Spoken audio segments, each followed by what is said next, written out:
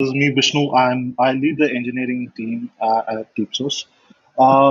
Great documentation could help you run your team run fast, make users love your product, and drive revenue to your product. And so for the next panel, I would like to invite Greg, founder of ReadMe, to the call. Hi, Greg. Hey, everyone. And Lyn, co-founder of LayerCI. Hey, everyone. Just to start off with, what does documentation mean to you guys? Maybe we could start with Greg. Yeah, definitely. So there's a lot of different types of documentation, of course. We deal mostly with public documentation, specifically lots of different types of technical documentation, but APIs are a big one. But that being said, internally, we deal with a lot of documentation. I know Lyn definitely deals with a lot of internal documentation, both probably at the company, but also as a product. One thing I'll say, and I think, we'll see if Lyn agrees or not. For me, documentation doesn't necessarily mean paragraphs of text. And I think all too often when we think of documentation, we just think paragraphs of text and things written out. Whereas for me, I have a lot of different definitions of documentation. Anything that helps you understand how to use stuff, to me, is considered documentation. And I think of documentation a little bit differently. I don't think of it as like, similar to a manual you'd get with IKEA furniture, for example. I think, for a lot of times with technical stuff, documentation is the UI or the UX for interacting with something, especially an API where it's a black box and you can't actually like touch it or feel it or see it. The only real way you have of communicating with an API is sort of via the documentation. So those are some like little bits and pieces I think about documentation. Lyn, what about you? What do you think? Yeah, thanks for starting us off here, Greg. He's definitely the expert on documentation as a docs company, which is awesome. But a lot of what you said really definitely resonates. And I definitely want to emphasize more on the user experience, both internally and externally. For us, documentation, honestly, is a way to communicate, right, for different groups of people, especially when it's externally facing, right? For developer products, especially like LayerCI, it's important on one side, if it's a new user that's coming in that doesn't know anything about LayerCI, they need to be able to find the things really quickly. And if it's, an existing user that needs to learn more, they need to know something in an instant as well. And if they're an expert, that's another persona you have to care about. So I really think overall, it's definitely the user experience that matters a lot. And we don't talk about that enough. Yeah, to build on that a little bit, I feel like, many, many years ago, 30 years ago, when programming kind of kicked off and technical stuff kicked off, and before that, I learned how to program from a book. There's websites and stuff, but I used to have a ton of O'Reilly books. And I think for a long time, documentation was like something that was printed physically. And there's a lot of rules when you print things physically. Me, Lyn, and Vishnu all see the exact same thing if we're looking at the same documentation, because it's a book and it has to apply to all three of us. And it doesn't know what's going on with the person. And it's printed on paper and can't be changed. And it's not updated. It doesn't know anything about anyone. It's structured in a way where it's very linear and things aren't repeated because it doesn't make a lot of sense on paper to keep repeating the same things over and over again. And where I'm going with this is I feel like to a certain extent, as we've moved online and things have gotten much more digital, everything about everything has changed except for documentation. We still tend to write it the same way we write it for a book. Like any documentation still has like a table of contents on the left side, which is like chapters. We still write it very linearly and stuff like that. And I think, Lyn, you and I, and even DeepSource, none of us really come close to competing as far as products go. But I do think we all are very similar in the sense that we're all trying to find new and interesting ways to help give people insight into technical things and kind of to a certain extent rethink what the word documentation actually means. Absolutely. And I have to challenge you on this one, Greg. Oh, no. I think there's definitely still many different versions of the same book that are put out there. And I can't imagine writing documentation like that. But even with it being online, I think people hate it just as much actually doing the work of maintaining things and updating things. I think that really is the most difficult part about documentation, that is the user experience also for the person maintaining something, right? It's not fun to write documentation. It's not fun to update things. And oftentimes that's where documentation becomes flawed as a concept. But I definitely think there's strategies to actually improve that. And I think part of that also starts with, on the technical side, code and good processes overall internally. So in terms of you've been talking about so when you're a startup and you're basically three people in a room writing code, you don't really start writing a lot of documentation. You don't have the time to. You probably write a few comments if somebody in the future is lucky. Somebody writes comments. So how do I, as a team? So when I grow my team, when the 3 engineers become 10 engineers, and when 10 engineers become 20 engineers. How do I now, when should I start worrying about documentation? When should I start worrying about, should I document? I'm talking about primarily from an internal documentation perspective. So when do I start worrying about documentation? Do I document enough? And how do I get started with it? So if Lyn, if you could probably throw some light on that. Yeah, absolutely. With internal documentation, you'd be lucky if you're, the first 3 engineers at the company where you can dictate a lot of the documentation best practices. And the ethos at LayerCI actually is within LayerCI, as little documentation as possible is good documentation. So everything starts with good code. Everything starts with, putting the right tooling in place. And, there's multiple ways of writing a single line of code, right? So if you're able to, for example, have a variable be part of the documentation, it may seem complex or, a little bit more, involved at first having to do that. But we really think that optimizing for writing things quickly is not the way to go, but instead optimizing for less documentation in the future and optimizing for less work for the person who's going to review this code base in the future is actually the best way to go in the very beginning. So that's my piece on that. What about you, Greg? Yeah, I have a very similar opinion to you, which is, or I don't have words in your mouth, but I think when you're early on in a project, you're not really making decisions that you stand by 2, 3, 4 years down the line. If you're only 2 or 3 people, there's you probably haven't hit product market fit. You probably don't know exactly what you're building. And it's not the best use of time to do things like, and bear with me, but to be writing tons of tests or to be writing documentation, or there's a lot of engineering practices that we do now that, when you're 3, 4, 10 people even, it's still very early. And, even if, we get to 100 engineers, 200 engineers, that's nothing compared to look at a company like Google or Oracle or something like that, where there's thousands and thousands. And what I'm getting at there is, I think to a certain extent, you have to just embrace the fact that, nothing's ever going to be perfect. Nothing's ever going to be perfectly documented. Everything's a little messy.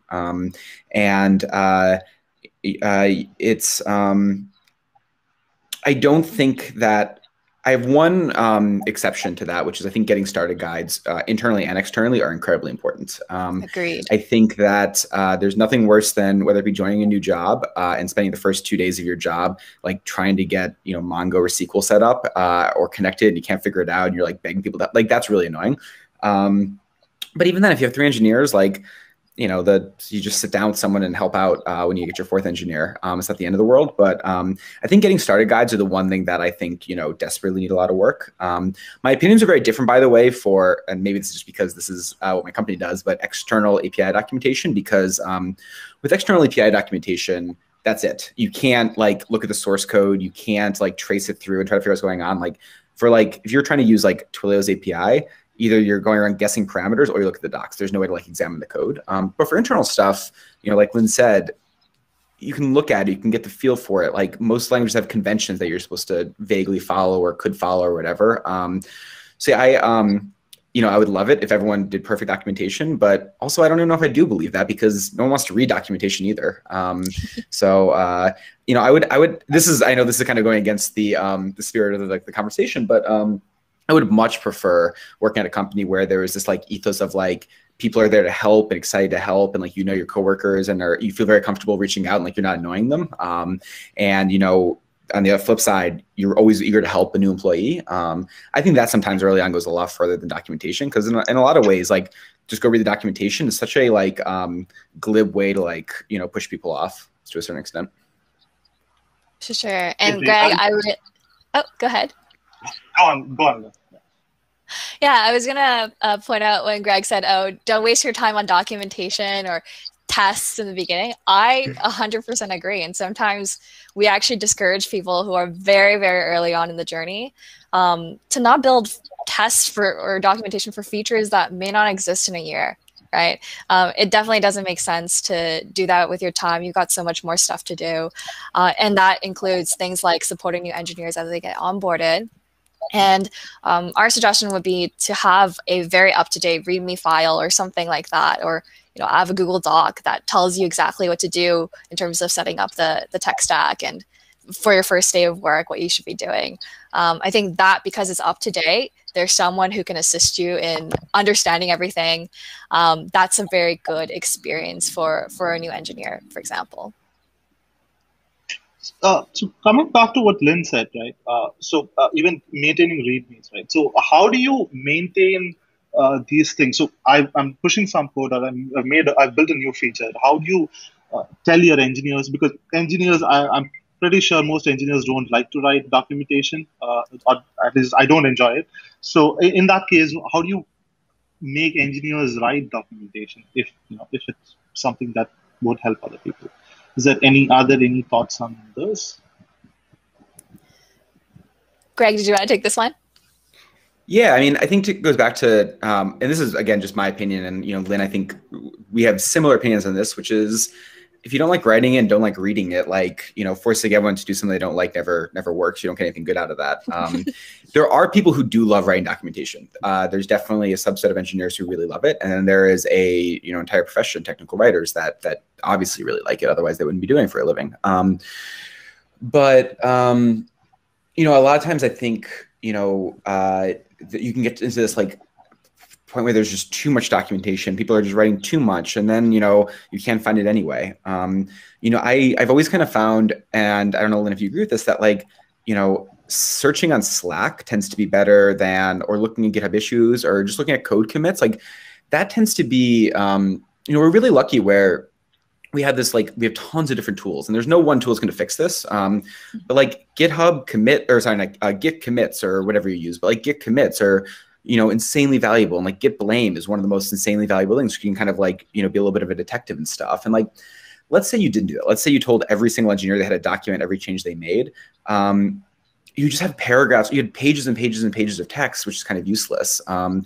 So I've always kind of been a bigger fan of, rather than like forcing people to write documentation when they don't want to. And again, I say the one exception is getting started guides and like, making sure that people can get started. I don't think there's really, because things change so frequently and so often, that I think it's better to kind of let people rely on, being detectives to a certain extent. You don't want them to like have to like, look around for stuff, make it too hard, but there's so many like fragments and like just like breadcrumbs that are kind of just left in the engineering process now, because we're really lucky to have a ton of tools.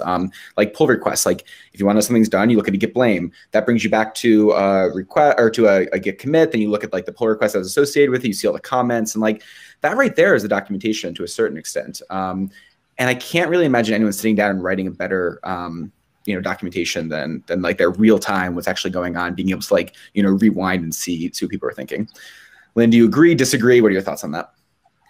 Yeah, I generally agree with that as well.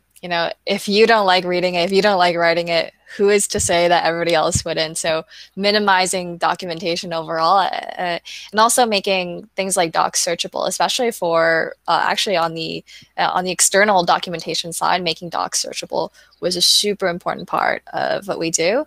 And I wish we discovered things like ReadMe, Greg's company, during those early days, because making really good UI for docs is really difficult, even for experienced engineers. Yeah, quick start guides, super, super important.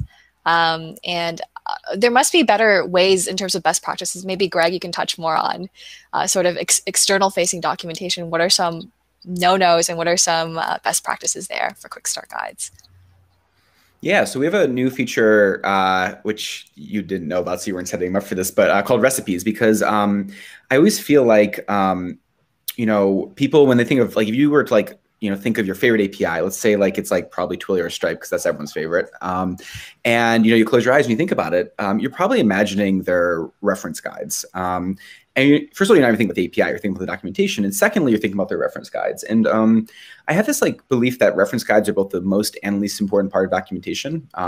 Reference guides are the ones that would like enumerate every little detail, like, every parameter and the values possible for it, things like that. And I think that they're incredibly important because they're really the only interaction you have with an API. And if they have to be completely correct, you can't look at the code, you have to like trust them.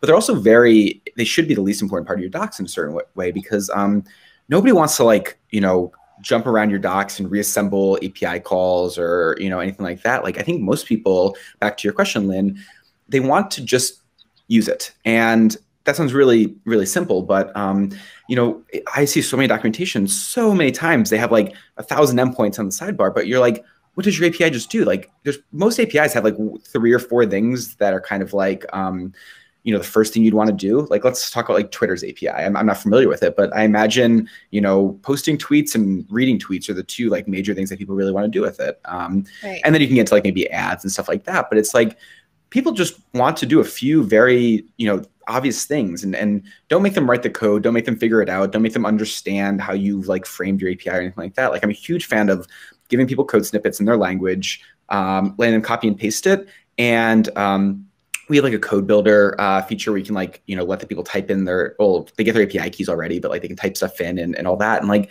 I don't know, I think a lot of times documentation is just very lazy when really what you just need is like 1 or 2 really great code snippets. And you also need the documentation, of course, but you can't just stop there. You have to like be really good at these getting started guides. We have this concept of the time to like minimum viable call. Like, how do you get people from 0 to like making something noteworthy happen with the API as quickly as possible? And some APIs make that incredibly, incredibly hard to do. And not just APIs, but any sort of technical thing. But yeah.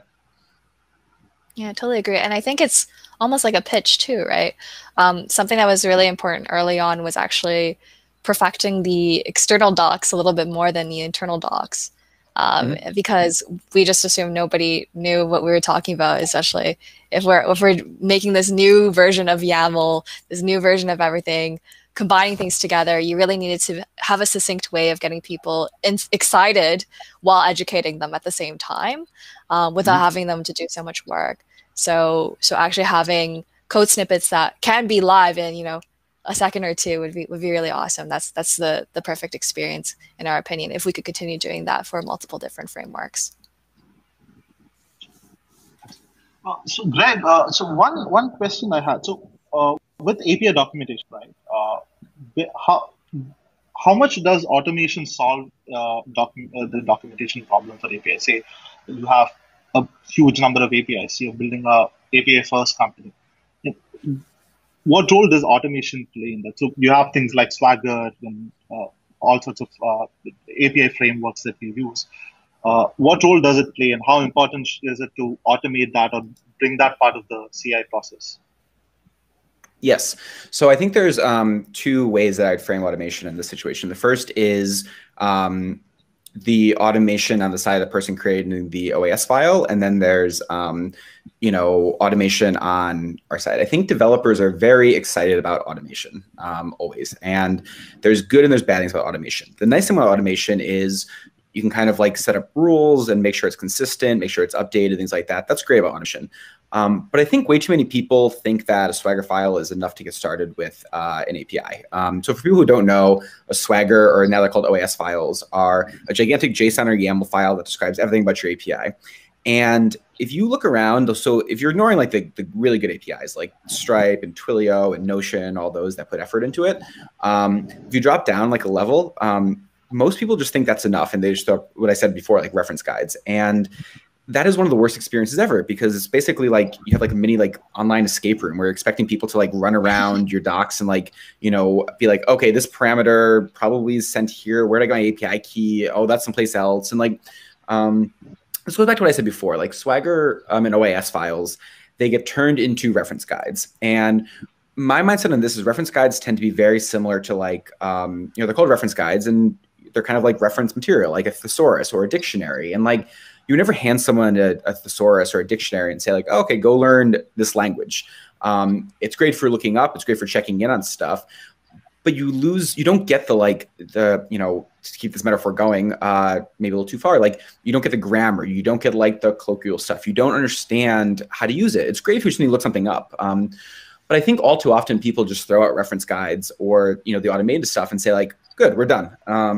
And I think that's, you know, and then you're like, no one wants to use our API or no one's using it, or why are people like, you know, such idiots, they can't figure it out, when you haven't like helped them. You haven't done, back to what Lyn said before, like these getting started guides, topical guides, having support forums where people can ask questions. There's so much more than just the reference guides. You should see the reference guides as literally that, references. People, you know, get stuck and really need to figure something out. But I think, you know, one of the worst things you can do is just automate your docs completely and not think about it. So I'll sum this up quickly by saying like, we have kind of two levels of uploading docs. The first is semi-automated. It's the Swagger OAS files that you upload and like we build it all out. And then we build on top of it, we automate code sample generation and SDKs and a bunch of cool stuff like that. But it wouldn't be very good if you stopped there. Like you also, everyone who uses us also needs to write out guides and then you write like specific tutorials and how to do it and stuff like that, because there's nothing you can get from a Swagger file or an OAS file that says like, this is the most important endpoint and this is where you should start, or like, this is not important, or like, this is why you should care about this, or these two work really well together, stuff like that. Interesting. So I would like to take a different tangent now. So to talk about non-technical documentation in general. So what do you think of you know, your design resources or design language, documenting things outside your code or your API documentation? So what are your thoughts on that? Lyn, do you have any answers? We were just talking about design before this, actually. Yeah. I think I could speak more on maybe like business and operation documentation, things like that. I think whenever I'm the only one, or whenever someone is the only one, I guess, getting into new territory, especially as founders, you're always learning things every single day. And you know that at some point you're going to have to replace yourself and have someone else be working that particular part of the process. So as much as you can, you know, in very succinct language, a clear language, if you're able to, you know, put it in a Google Doc or put it in the meeting minutes where it's very referenceable and people can find it immediately, no matter if it's day one at the company or day 100, I think that's pretty important. So letting people know how to get there, no matter what tech stack you use, whether it's Notion, you know, whether it's Google, things like that. Slack as well has been really helpful for being referenceable. But I think the combination of those, as long as you don't have too many tools spread across, it is a good way of managing non-technical documentation. Greg, what do you think? I think design is your bread and butter. So okay, I'll go that way. And to build on what you said, like I've been kind of anti-documentation, which is weird because I have a documentation company. And I'm not against it, because I do think that it's almost impossible to be a good I don't know what the word, like maybe leader or something like that, if you aren't good at writing. I think, you know, being able to clearly communicate what you're thinking is a hallmark of anyone, whether it's like a CEO or just someone leading a small project. But yeah, for design, I mean, again, there's been so much really nice stuff that's come out in the past like 5 years or so, where I think it kind of replaces a lot of the needs for documentation. And what I mean by that is, you know, you have things like Storybook or like component libraries. Figma has so many, like you can look at the history, you can like see comments that have been resolved. Like, you know, we're getting to this point where the best products in their spaces tend to be, I don't want to say self-documenting, because you still need to like write things down. So for example, back to like, you know, GitHub, you still need to write down and have the discussions in GitHub, for example, in a pull request about why something's going to happen or not. But you don't have to like put that in Notion and make sure it's all in one place necessarily, I think. you just need to be consistent about where people can try to find stuff. And, back to design, there's component libraries, there's a ton of tooling around all that. And like, I don't say it's self-documenting because it's definitely not, but there's a place for all of it, which is really nice. And you can kind of go back in history and see like why decisions were made and things like that. And, I think it's only going to continue to be true. And I'm really excited about kind of like, not self-documenting in a lazy, like it'll figure itself out kind of way, but self-documenting in a like, oh, all the like documentation is actually like in line with the design. You can't have comments in Photoshop at all. You can't have comments in, Vim from 20 years ago, but you do have comments in GitHub, you have comments in Figma, and it's still a lot of writing. It's just not, all over the map or sorry, it is all over, but it doesn't have to be in one central location and thought of the same way we think of documentation traditionally, I think. Right. And I think to jump on that, a really good analogy is actually, why hasn't email phased out, right? Why has email not phased out as a product, right? As a concept, right? Generally, it's just because it's very referenceable, it's very easy to pick up, and it's very searchable. And yeah, I agree. Like tools that enable you almost to document naturally, right? Instead of like a separate task that you have to do afterwards, I think are really good products. And one thing that inspired us when we were actually making LayerCI as a developer tool was, as many people are, we're big fans of Docker. And one of the most beautiful things about Docker is their Docker file syntax, being very expressive and being able to, take this code and show it to someone else and they'll immediately understand what's going on. Is the similar philosophies will apply to LayerCI. Instead of YAML, it's very similar to Docker file syntax. So in the same way, I think products like Figma are really great for design because they keep that user experience in mind, not just for the designer, but for anyone that's collaborating, especially developers. I think we have a question from the audience. Will it help if documentations are videos or voice notes? Do you have any thoughts on that? Yeah. I mean, my belief is that people learn different ways. Oh, sorry, Lyn, go for it. I don't know. Go for it. I was gonna say, I think people learn in many different ways. I think some people prefer text, some people like video. My overall answer is the more places you can get stuff, every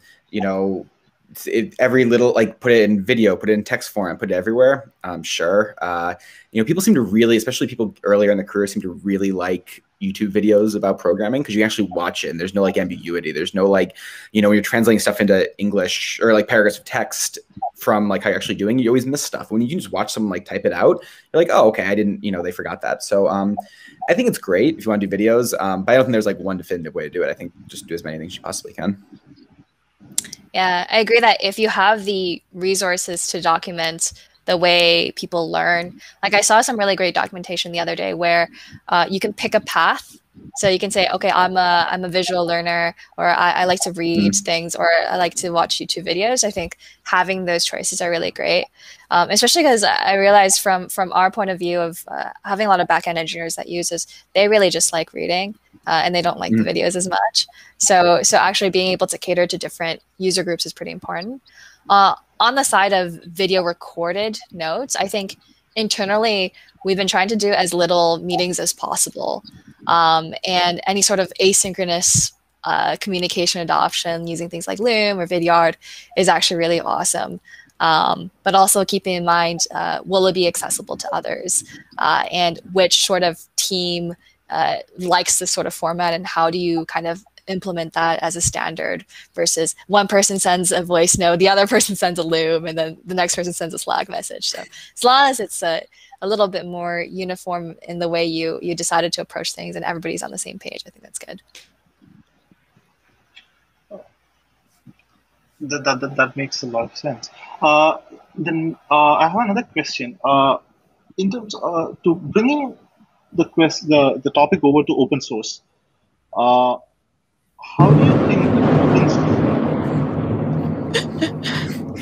Is it raining? It's raining and lightning. In New York? Yes. Wow. I thought I was under attack. It's awesome. Yeah.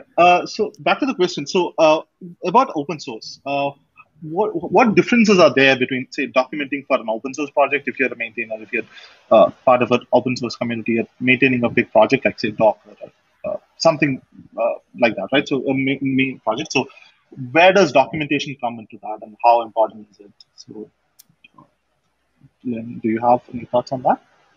Yeah, happy to.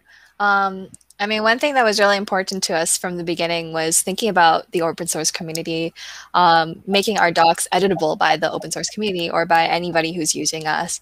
I think that's generally a good practice because there are a lot of thoughts that even the creators of something may not have thought of, especially when new use cases pop up. So making it as accessible as possible is pretty important. And I think Greg also mentioned at some point previous to this discussion that the concept of forums is a great replacement for just reference guides and things like that. Maybe Greg, if you wanted to talk about that, that was good. Yeah. I'm not, again, for the record, clear, I'm not anti-documentation. I'm anti this concept that documentation is paragraphs of text in a row. And, you know, I think support forums are such an amazing place for, you know, unstructured content, because someone in the chat asks, and I don't think we'll have time to get to it, but like, what kind of documentation makes a reader hook to the end? I don't think you necessarily need to think of documentation as like very linear that way, but rather like, you know, maybe it's a comment someplace, maybe it's a support form, maybe it's a good error message. Like documentation is less about, I think it's a very lazy way to look at it as like, you know, okay, pop open my editor and start typing. And it's more like just a question of usability. And like sometimes paragraphs of text is the best way, sometimes it's not. But search lets you not have to decide that signal versus noise. You can just like hide everything away in a support form, and then it can still answer people's questions when they need it, but not make them read through a bunch of noise trying to figure out, you know, the answer to their question. Yeah. And to add on that a little bit, on the technical side, something that's been helpful for internal documentation is actually within commit logs. We have a rule of no 3-letter acronyms or anything that people who aren't technical can't understand. So actually saying this is for this customer because of this issue or this feature that they were looking for. So same thing with you know, being on a sales team or being on marketing. There's so many 3-letter acronyms. I hate them. But, you know, being able to define them and being able to make it as easy as possible for everyone to be on the same page, even in English, seems to be quite difficult. So having that sort of practice for commit logs is actually something I haven't seen a lot of companies do. So I think that could make it interesting for the team. And when you put it on Slack, everyone knows what's going on. Yes. So one thing I've noticed in most of the open source communities, something that I really enjoy reading in a lot of these projects, is the contributor doc about how you contribute to these the repos. So some of them are very, you're basically bringing in a diverse set of people who have different styles of writing things and doing things. So I think contributor docs is I think something that I enjoy reading, or that kind of brings the community together around projects. Yeah. So awesome. there was one other question. So there is another audience question. How do you budget the right amount of time to spend on documentation? Right, less documentation. I don't think of it that way. I think of it more as,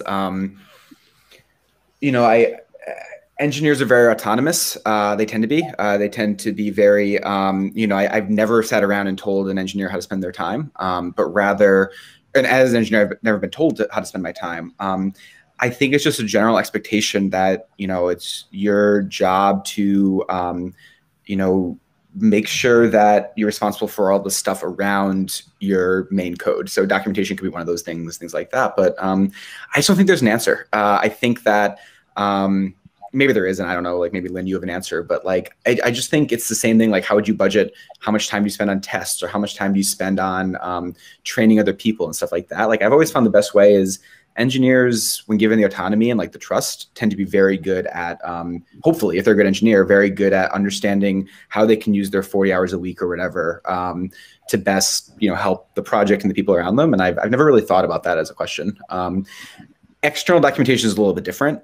You know, that's more of like what's the head count, and, you know, how much do you want to invest in that? And I think that's a different question. But internally, I've never thought about that. It's like, how much time do you dedicate to Slack, or how much time do you dedicate to like PRs?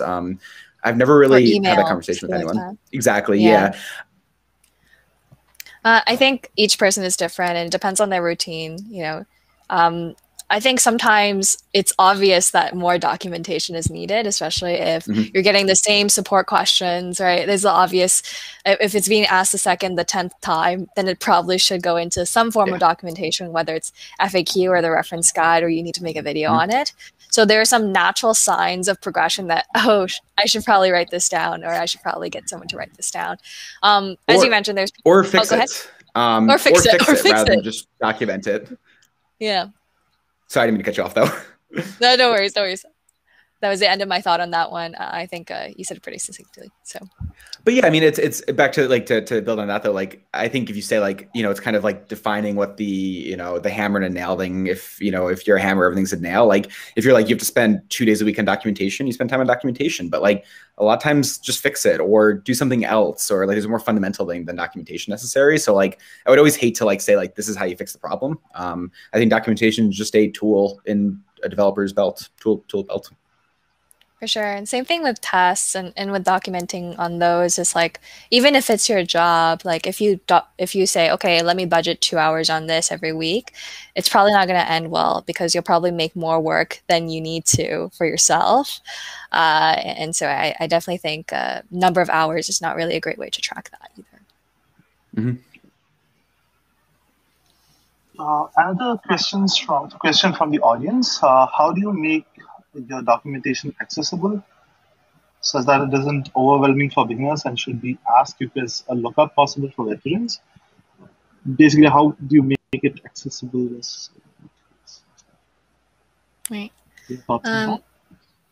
Yeah, I guess I could start something that Greg has already said, and I think the same rings true for this is quick start guides are good for everyone, right? Using simple language, not using a lot of acronyms, and if you're going to use something the first time as an acronym, please define it in some way, making it searchable. For the veterans. So beyond the quick start guide, they could just look for advanced workflows, for example, is something that we have. Or, if you have integrations, particular documentation for integrations should be potentially another tab. But like Greg said, with table of contents, I think you really have to be very, very selective because it is not a dictionary. It's not a book with 100 chapters. It's best to keep it as clean as possible so that people don't feel overwhelmed, whether they're expert or new to it. So I don't know if Greg, if you have anything else to add on that one. Yeah, I agree mostly. And I would end it by saying the difference between a beginner and someone more experienced is someone more experienced might be able to be a little bit better at figuring things out, given enough time or whatever. But at the end of the day, no matter if they're beginners or incredibly experienced, they don't care about your technical product. They don't want to spend time on it. They want to be as easy to think. They'll like the results and they'll be really excited about the results, but like no one, no matter how much of a veteran they are, wants to spend, days trying to figure something out.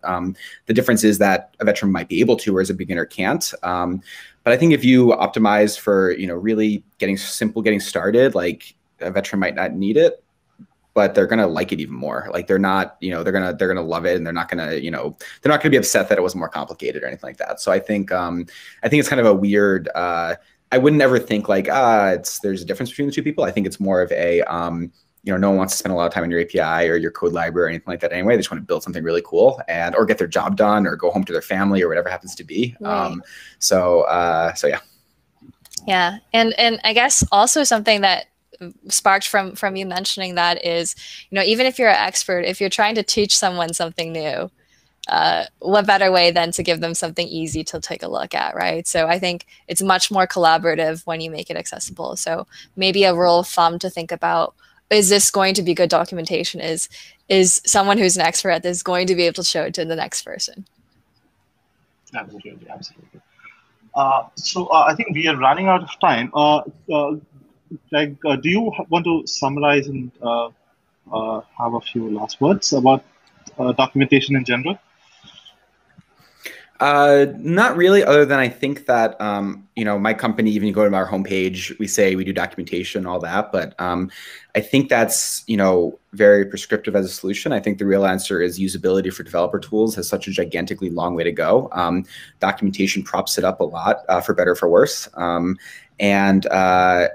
think there's a lot of different ways to make your API, code library, whatever else incredibly easy to use. It might be documentation, it might be more interactive stuff. I think, at the end of the day, I don't like using the word documentation as much as I like, the concept of like usability and just really being really thoughtful about that.